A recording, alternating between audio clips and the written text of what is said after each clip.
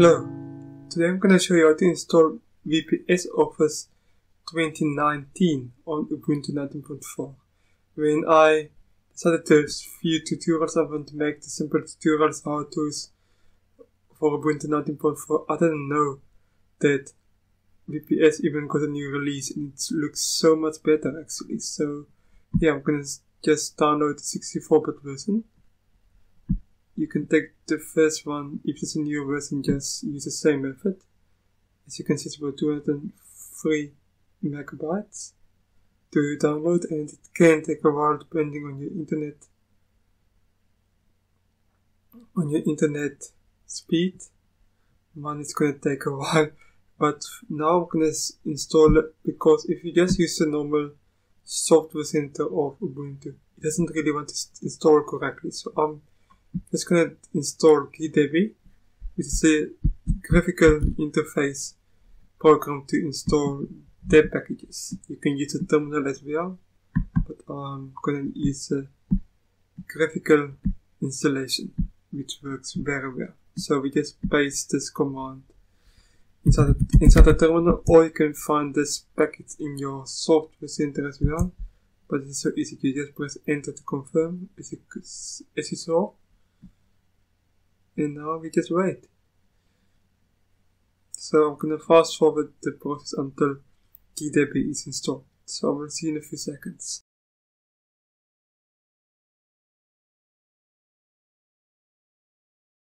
Fantastic, as you can see, we are just about finished with the process of installing GDB.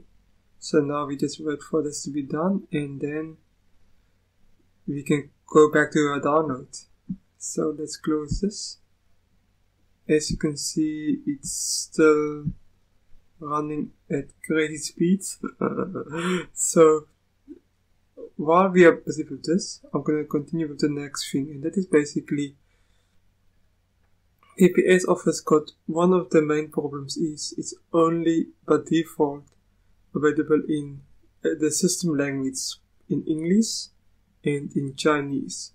But if it's not your main languages, you might want, there is a way to install a few other languages as a system interface. It is Dutch, Great Britain English, Spanish, Mexican I believe, French Canadian, French, Japanese, Polish, Portuguese maybe? Portuguese Brazilian, Portuguese, Russian, I don't know what this is. I apologize. I assume this is Chinese, Hong Kong, Taiwanese. So you can install any of these language packs and change the system language after we installed WPS. So I'm going to show this as well. So for instance, I'm going to take Russian because I know it a bit. So now we just download this package also. You can only do it after the installation, so if you prefer English or Chinese, you don't have to do it, but it's just if you want it. So now you have again to choose Russian or the language you want, and as you can see, it's a very small little package. So then we just download it. And as you can see, it's also busy downloading now. So I'm gonna fast forward this process for these two downloads until one of them is finished. So I will see in a few seconds.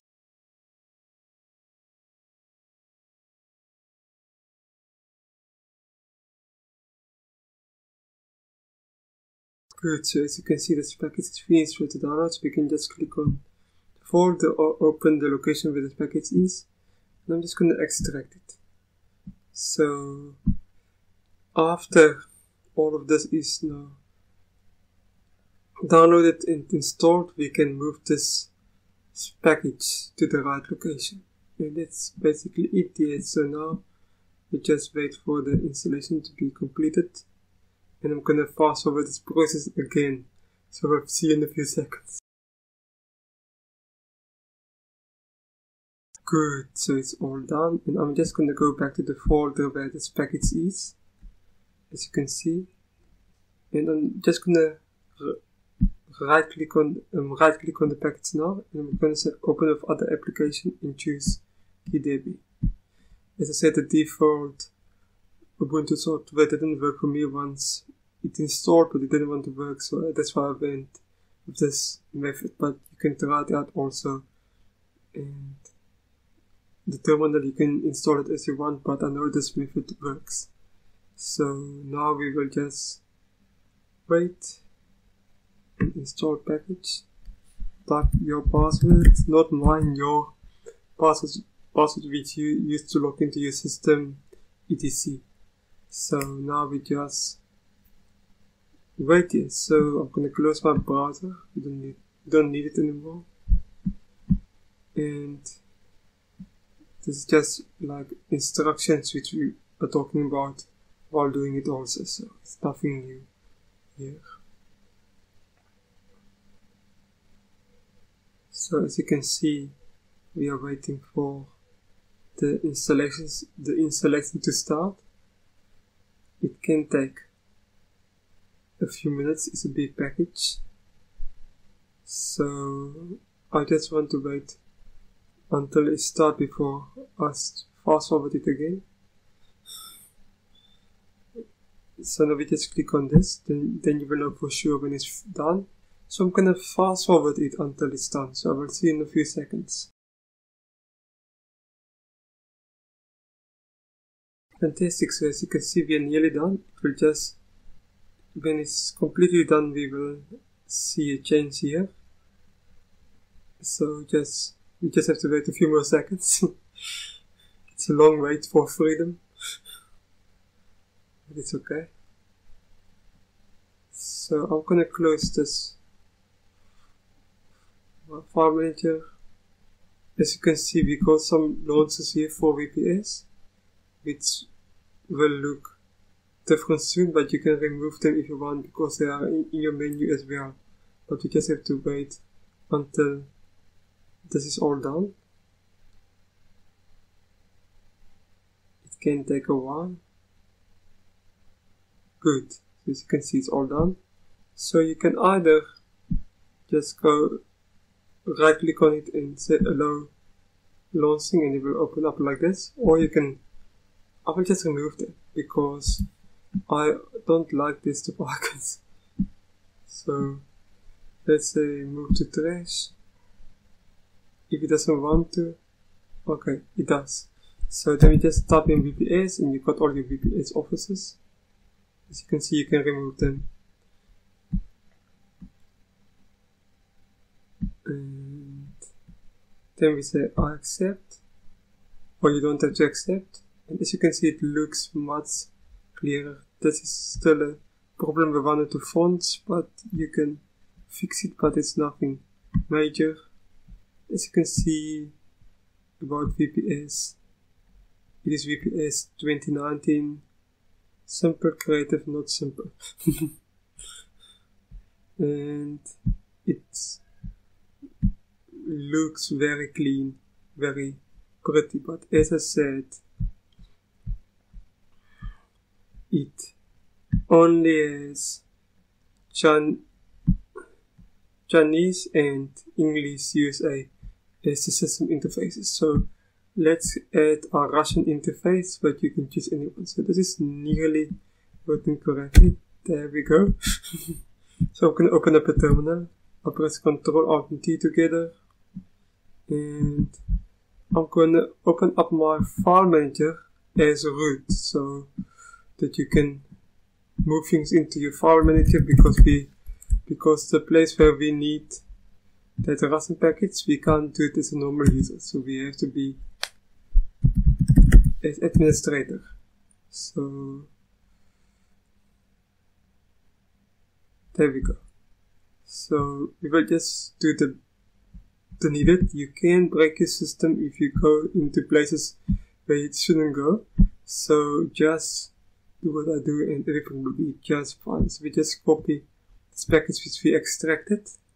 We go to file system, opt, you can see the path here also. Kingsoft, WPS Office, Office 2016. And now we're going to go right down to MUI. And then you just paste that folder here. And now you close it all up. Close the text editor. And let's test it all out. So it will be now for all three the WPS apps, presentation, spreadsheet and writer. So let's go to spreadsheet. Let's make it nice and full, new document. And now we go to our dictionary and choose Russian. How awesome is that? And now we have to restart our WPS system, and let's go now to the other one. Because they all work. You only have to do it once and then it's everywhere. So this is still English. I hope they fix it soon. I'm sure they will fix it soon. It's a community project, so you can even yard, but this is all, as you can see, it is no longer English. Except the menu, but it's all nice and in Russian. And yeah, so it's a very easy process and it's very well done. If your language is not there, you can contact the creator of this app, of the language app. It is in the Arch repo, the AUR, and you can just maybe translate it. So yeah, it's very cool and useful. Thank you for watching. See you later. Goodbye.